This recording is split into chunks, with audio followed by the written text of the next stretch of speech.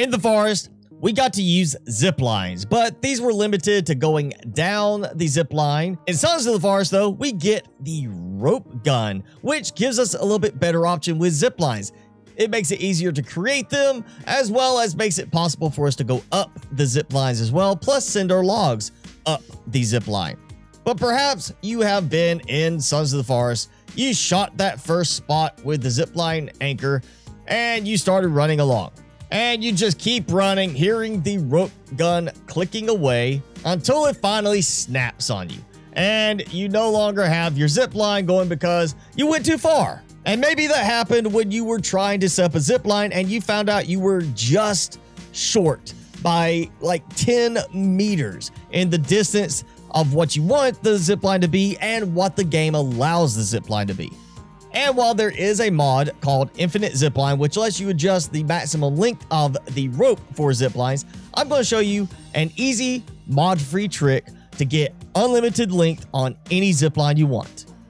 So here I am on the top of the mountain, one of the highest points, and I want to create a zipline from here down to the beach area that you can kind of see through the mist there. Obviously, under normal circumstances, this would be impossible to do in the game, but I'm going to show you just how to do this. So first thing you want to do is you want to start with where you want your zipline to begin, the point A, and I'm putting that onto this log here. And then for point B, I'm just going to fire it into the ground.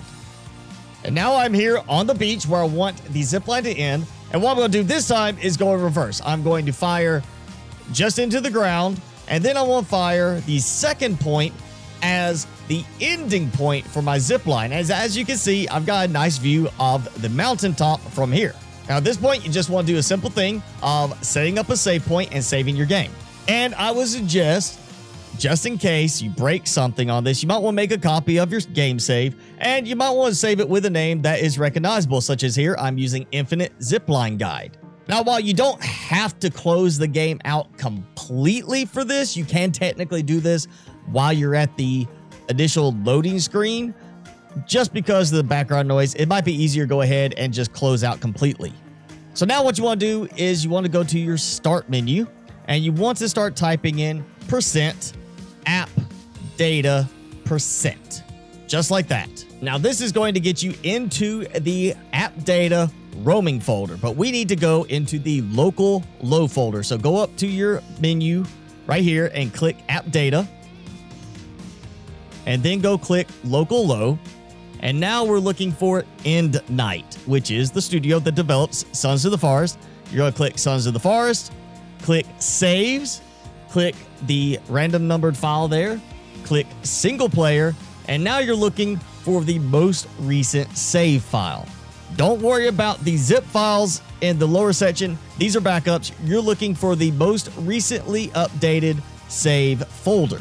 And you will know you're in the right game save folder if you look for this name file, and then you look to the side and you see here mine says Infinite Zipline Guide, exactly what I just named my save file as. So whatever you name yours as, just make sure you look for this one name file in the entire folder and match it up. Once you're in the correct folder, go to the very bottom to Zipline Manager Save Data, and you're going to open it with something like either Notepad or Notepad++. Now, when you first open it up, if it looks a little hard to read because you've got stuff trailing over to the side, that's fine.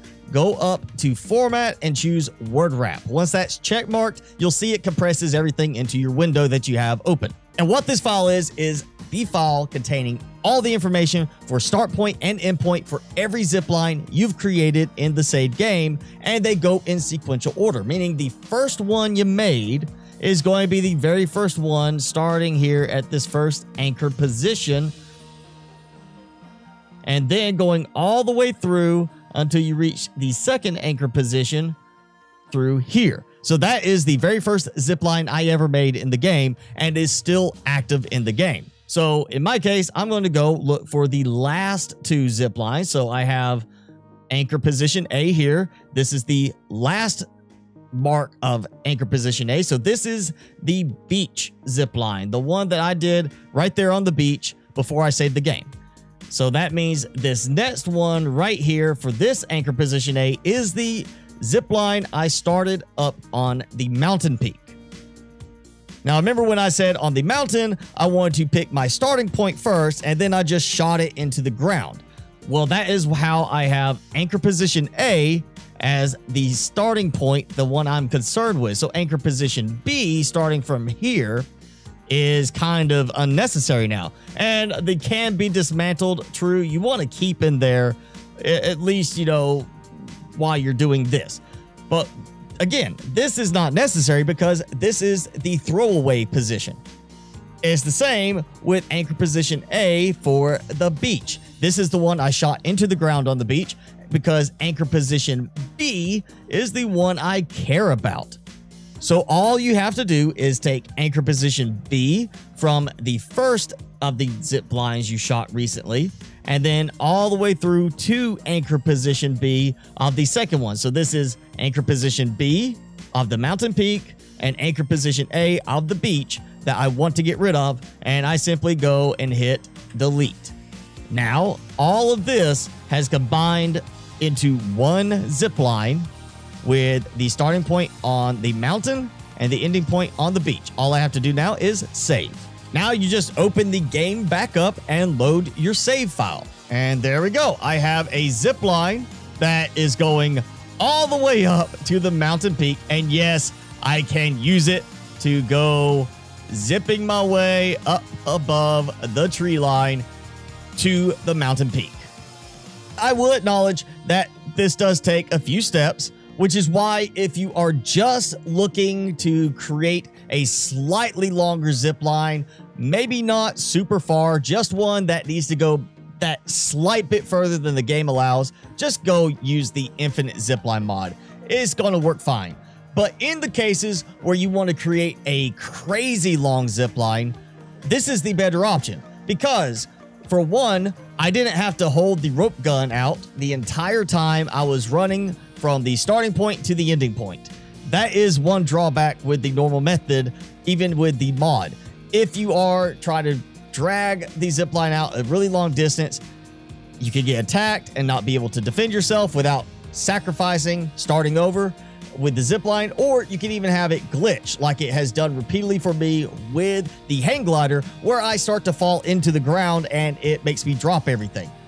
I just don't like the idea personally of being just short of completing the really long zip line and have the game mess it up.